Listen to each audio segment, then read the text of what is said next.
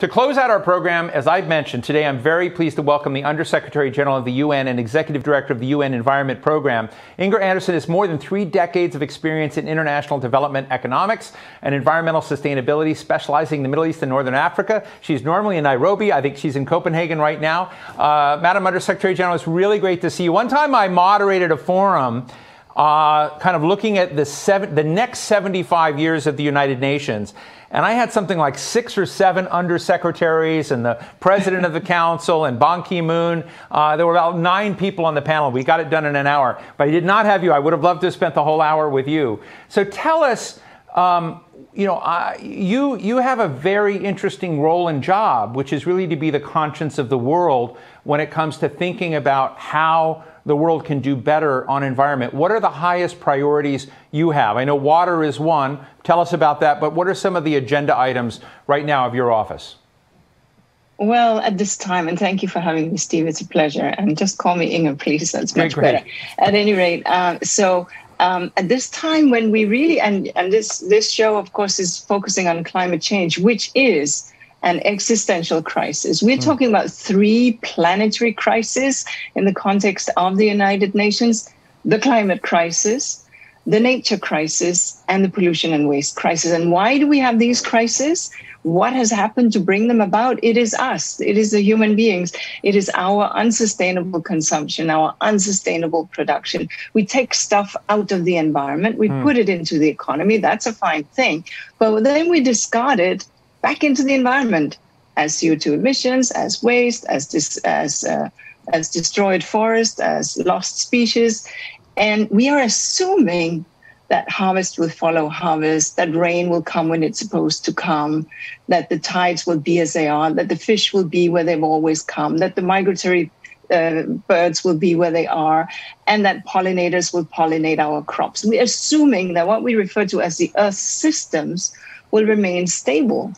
And that assumption is quite something, because at this point, we've put more carbon into the atmosphere than we've seen in 800,000 years. And so in these last 3 million years, we've seen temperature differences on 2 degrees only. Now, that's extraordinary because we've had the ice age and everything else, but 2 degrees. So what is that then, when today we know that we are at 1.2 degrees already, and we want to keep it at 1.5. That is the story here. So yes, the 3 crises: climate, nature, and pollution and waste. But right now, obviously, all eyes are on climate, and that's, of course, what your show right now is also about.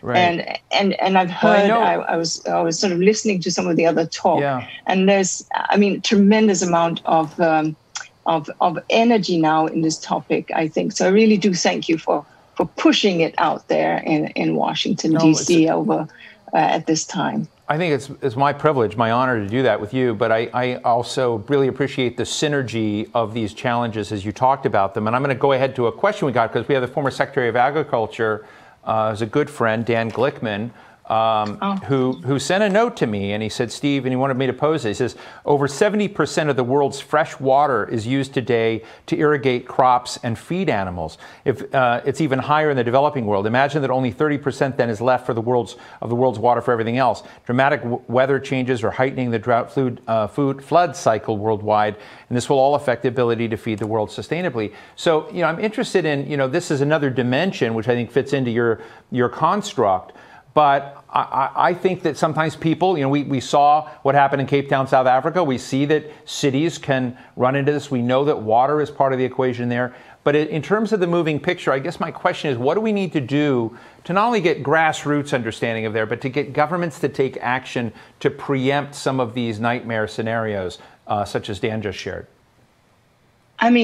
Obviously, first of all, we need to take climate action, because part of why we're seeing these increasing droughts, part of why we understand that those areas that are already arid will, in all likelihood, based on science projections, be experiencing greater and more frequent droughts, and therefore be under even greater stress. So we need to deal with climate now.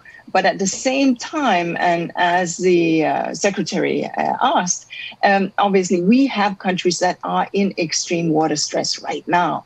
And we need to understand that is something that we then need to think about. How is it? Is it because we have destroyed the surrounding environment, and therefore are there ways that we can mediate and remediate that? Yes, to an extent, because a local hydrological cycle has been disrupted due to desertification and land degradation. So there is an opportunity, therefore, to restore land, to restore ecosystems to a degree. These are still arid lands. I'm not talking about the complete aridity, but the agricultural lands of Iraq and Syria and Jordan and Yemen.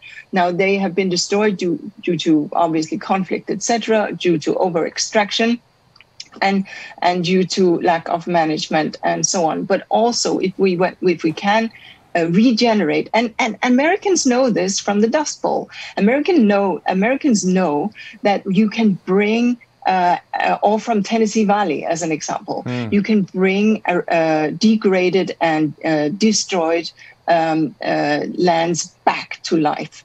But it takes some investments and it takes stability. So at the same time, we need to be sure that we don't over-extract from the groundwater resources. And that's a real problem because we tend to over-extract when we don't have the rains and if we do not have enough storage.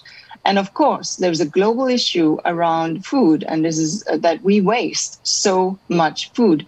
If food waste was a country, it would be the third largest emitter on this good earth.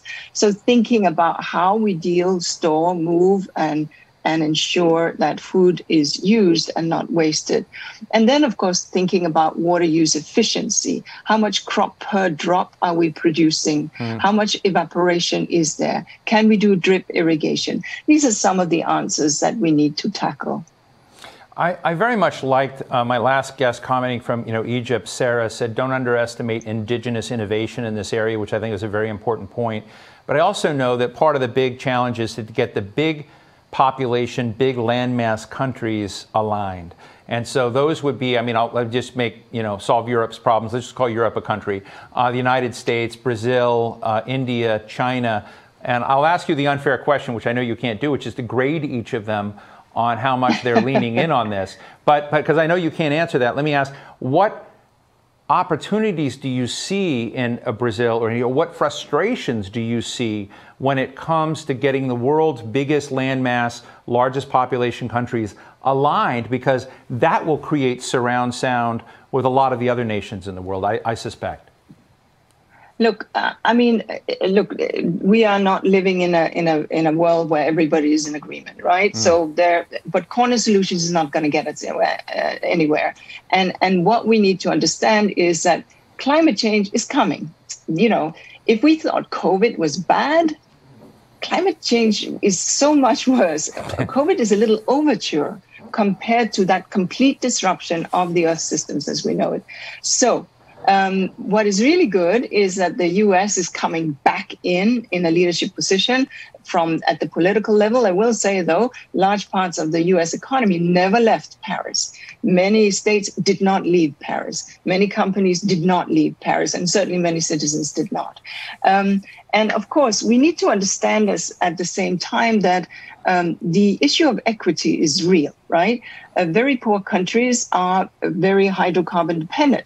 And how are we going to support them? We can't just say, look, 600 million Africans don't have access at all to electricity. Too bad, you can't use if you're sitting on a pile of hydrocarbons. You can't say that unless we treat this with solidarity, which is why climate finance was part of the deal, is part of the deal. You've got to help these countries get energy online and use that to leapfrog into the non-polluting age of energy. And when it comes to tropical forests, and your reference to either the Congo Basin, to Indonesia, to Brazil, clearly these are the lungs of the earth, right? But at the same time, you have very poor people living in some of these basins, And again, we need to have solidarity. We need to support these countries. We cannot sit back and say, well, we just want you to make sure that these forest stands remain, and so that we live fine and dandy in our big cities. We've got to think with these poorer nations how we can support them. And I think that that's a conversation we are having, and certainly that's what we need to see at Glasgow, where at this time, what we need to see, we've got 126 countries that are signed up for net zero. That means that by 2050, they will have net zero emissions. But even with that, and even on the assumption that the US comes into the net zero club, which has been part of President Biden's election platform, we will still be at 2.5 to 2.6 degrees. So we got to stretch. And that's what Glasgow has to be. We need to go further, faster, with clear time-marked actions. Inger, real quick last question. We have today, we've been looking at, new technologies developed in the Middle East, Israel, UAE, other countries. Are they on the map? Can they make a difference in the climate change story? Oh, absolutely. I mean, look, Israel has done some really great work on precision agriculture, precision irrigation. We heard the UAE, they've built that whole new city. They started companies, and they're really seeking to lean in. Now, they are a hydrocarbon dependent economy, but they have also seen, and I think we heard that from Senator Whitehouse. Look, coal was the first sunset sector, but other hydrocarbon sectors are coming. So diversification matters, and matters greatly, so that we leave no one behind. And that's part of what we need to do. So yes, there are real solutions.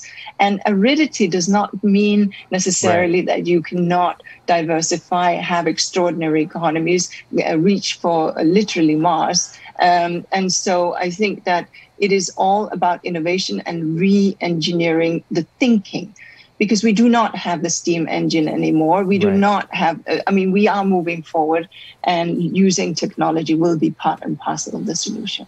Well, Undersecretary General of the United Nations, Inger Andersen, Executive Director of the UN Environment Program.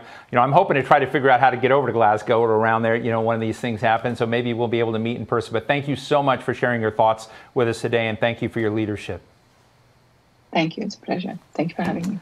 That brings us to the end of our program today. A very big thank you to the Embassy of the United Arab Emirates in Washington, D.C. for its support of this program and these conversations, and all of you in the audience for joining us. For those of you who missed any of the conversations, we'll have all of this up on our website shortly. You can check them all out there. They're worth it. I'm Steve Clemons. Be well.